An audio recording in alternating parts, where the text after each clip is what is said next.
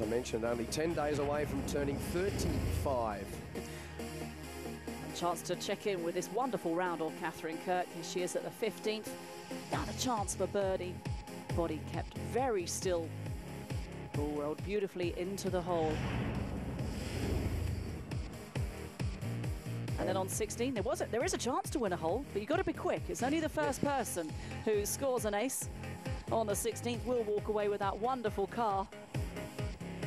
And Katherine, well, certainly entertaining the idea, but knocking it up pretty stone dead. And that was another birdie for Katherine Kirk. A terrific round. Out in 33, home in 32 for her bogey-free 65.